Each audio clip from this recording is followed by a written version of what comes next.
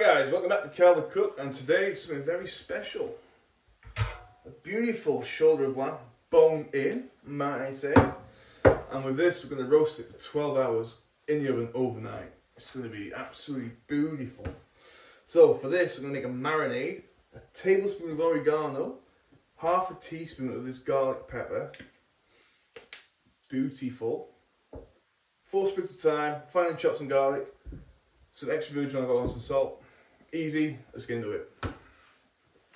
Alright guys, so I finally chopped up the rosemary, the garlic, mixed it all together with the oil, salt, pepper. Everything's all mixed up. Lovely colour to this. So now all that's left to do is to rub it on the lamb. Right, so I've got the beautiful lamb. Now I'm just going to pour over all that lovely green marinade. Full of flavour this. Smells beautiful. Just rub all that goodness into this lamb. Get it all covered.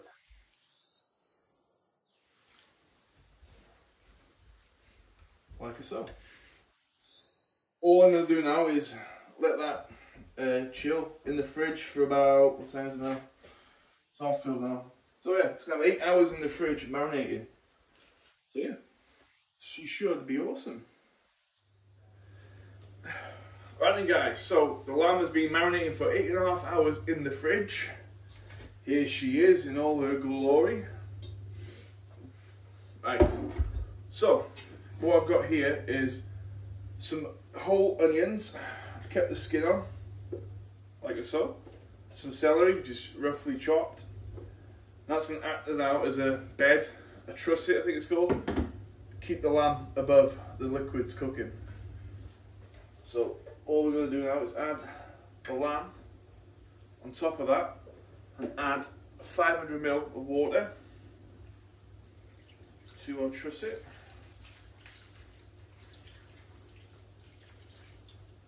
Like so. As soon as that oven comes up to temperature at 200 degrees, I'll pop it in for 45 minutes uncovered, and then I'll show you what I'm going to do after that. So, see you in 45 minutes. Yep, here she is before she goes in the oven. Oh, hope this is good, this. Alright, so there she is, 45 minutes at 200 degrees. So now, I'm going to wrap it in parchment paper and then double wrap it in tin foil and then launch it back in at 100 degrees for 12 hours. So that's it with the parchment paper on. All that's doing is helping it, keeping all the moisture inside whilst it's cooking overnight. That's all that's doing. So that's it now with the tin foil on. I've triple wrapped it. Just to be extra safe, I want none of that moisture escaping. And for an extra good layer of protection, I've got my little lid as well. Hopefully no moisture escapes and I don't wake up tomorrow with a dry lamb. So see it in 12 hours. Alright guys, the moment of truth. It's been 12 hours. I've been like a big kid at Christmas. I couldn't sleep. All I could smell was the aromas coming from that oven all night. So I've not long been up myself, hence why I'm still in my night attire. But yeah, let's get her out the oven and open her up. Right, here we go. Oof. Let's get this sarcophagus opened.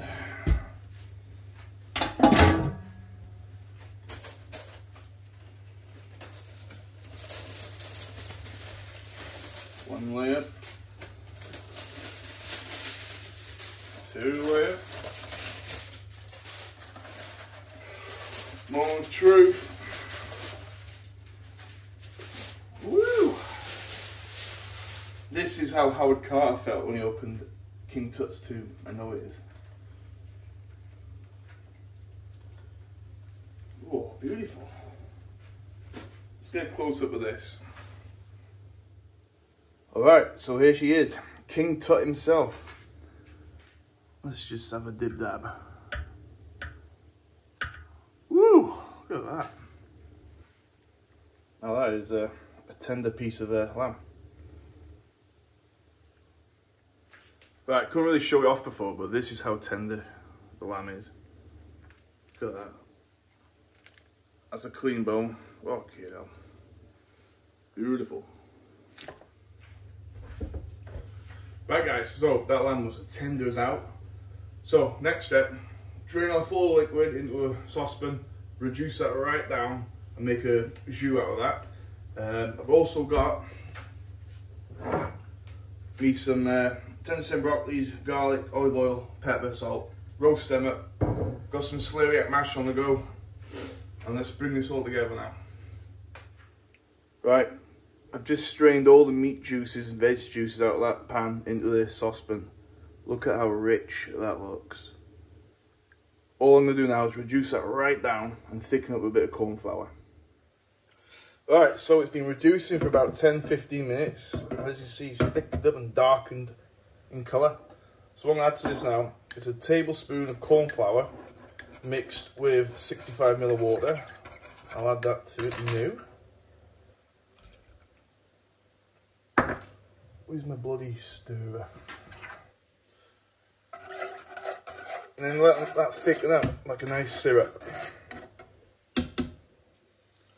Alright, so after another further 5 minutes after I've added the cornflour, this is the consistency I'm looking for.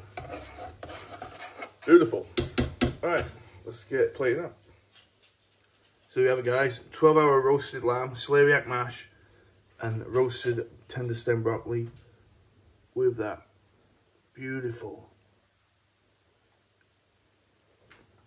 au jus.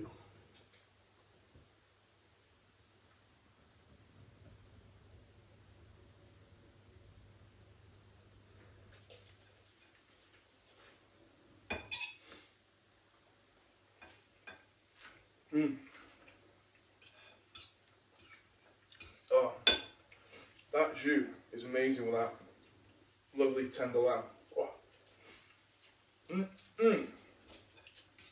Please give it a go, especially now it's coming up to Easter. Perfect idea to have lamb. If you like this video, please like, subscribe, all that. Help the channel out. It's not doing very well in a minute. But yeah, thank you. Bunga bunga.